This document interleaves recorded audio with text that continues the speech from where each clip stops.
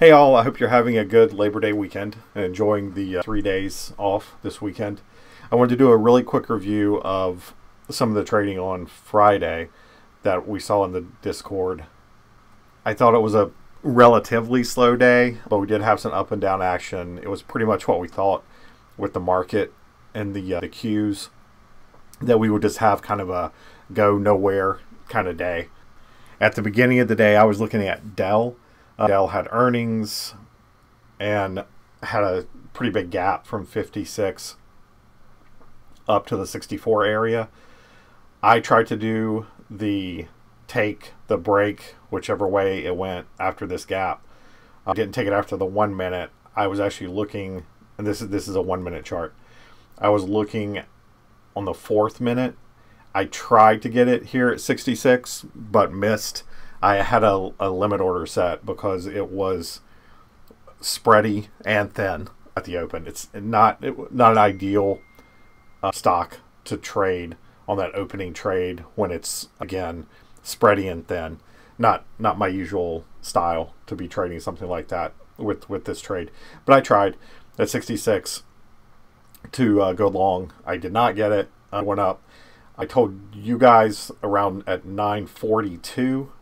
I'll start scrolling over. Obviously, when you have a gap like this, the 20 is going to be moving up because you got the stock moving up in pretty big fashion.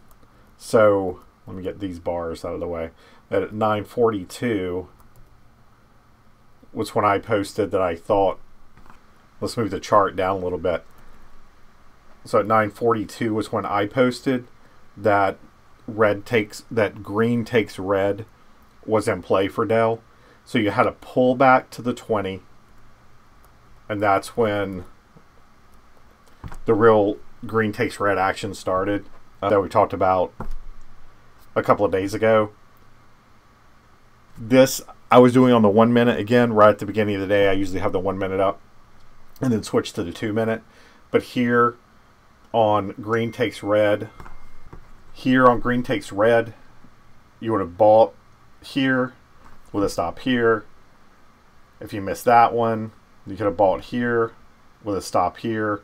So basically, like I said, because it was kind of thin and spready, these stops, just take this one for example, you're looking at about a 35-cent stop or so.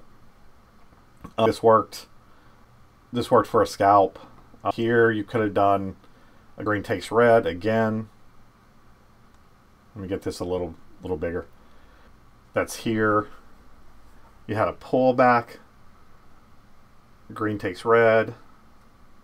Again for a small scalp.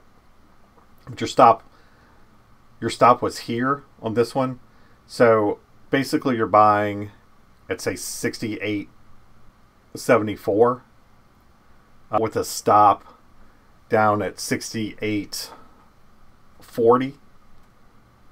So if you did this green takes red, again, like a decent sized stop with a spready stock, you may have sold out right here with a quick scalp. But if not, let's say you held it for this move down, it never violated the stop. It came down, pushed through the 20 a little bit, but never violated that 68.40 level, which was the low in this red candle, which is again your stop. It got down to 68.49 and then had a really nice move up. But if you missed that one, you could have gotten in basically here. If you'd done this particular one on the green takes red, you would have gotten stopped out. So you would have been buying at 68.88. I went up to 68.91, so just a few cents. But if you happen to do that one, you would have gotten stopped out right here when the low of this red candle, which was your buy trigger candle, the low was 68.70, and you went through here. So you would have lost around 15 cents, say, maybe a little less. If you jumped right back in to the green takes red here, you would have been buying around 68.84. You had a nice move to 69.35. Obviously, you'd be following that up with a stop. But if you just held on to that, you wouldn't have gotten, even on this pullback, you wouldn't have gotten stopped out. If you missed that one, you could have gotten in here. Again, green takes red at this trigger point, which would have been over this candle, which was at 69.01. If you bought that, you had a nice move up to 69.40, 40 cents in a quick scalp. This falls off. You should have been stopped out at 69.30 or 69.20. You get back in again. You're still just riding. See how the 20 is just sloping higher and higher, and you're right here. Again, green takes red. Again at 69, you get another move back up to 69.50. So again, close to 50 cents. Again, this is, for quick scalps, and it's on a 1 minute chart. Again, here you get a green taking red. You would have gotten in at 69.40. A move up to 69.75 or so. Anyhow, you see the point of how this works out. This last one, before DELL topped out, 69.80 up to 70. Obviously, if you'd taken here and not taken a stop out, you could have ridden this up. I was looking at it more for just scalping plays, so I wasn't really trying to make like $3 in one move on this. But it was pretty simple to make 20 to 50 cents, like 4, 5, 6 times as it was moving up on the one. Okay, so that was DELL. Switching over to the Qs. As we started moving down around 9:48 in the Discord, 9:48 was around here. So I said we'd probably see some buyers at 377. We got down to 377.32, then had a bounce. Came back in, dipped through 377, but basically, around this level, we got another bounce.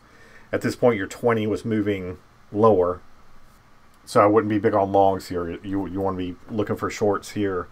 The Qs works just the same with the in this situation. Since the 20 is sloping down, you're going to be looking more for red takes green, which would have worked out in several spots here. I'm not going to go through each of these, but it would have worked here, would have worked here, it would have worked here, would have worked here. So basically following the 20 as you're sloping down. But like I said, I thought we would see some buyers around 377 or so, and those came in again around 377.29 was the low here, and in this area we dipped just below 377, like a quarter below, and got some buyers to pop it back up. We did finally break through that level, and then so we went through 377. We had a pretty strong down move to here, but I'm going to switch actually to the 2 minute chart here, close this up a little bit. You can see on Thursday that we had buyers come in around this 376 level, 376.5 level. So my assumption was, I'm going to close this up. My assumption was when we got to the 376 level, here's where you can kind of flip back and forth. So if you're looking at the previous day to see where we got down to for a low, we were looking at, and this is the daily chart, we were looking at a low of 376.87, and that's why I had said we would probably get buyers around that 377 level. And then the low from the day before, which this would have been a Wednesday, was 373.86 or 374. So you had some levels basically where you had buyers coming in. We were a little ways away from the 20, but like I had said earlier in the day, I didn't expect anything, any kind of major sell-off. So you're kind of looking for close-in levels at that point. Let me go back to the 2 minute. So basically, what we had at this point, at what I was seeing at this point, was us getting around that 376 level where we had buyers near the close the day before here around the 375.5, 375, sorry, Yeah, 375.5.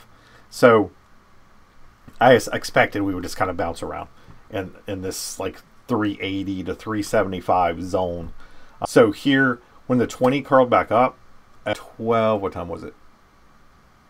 In the Discord, 12:27.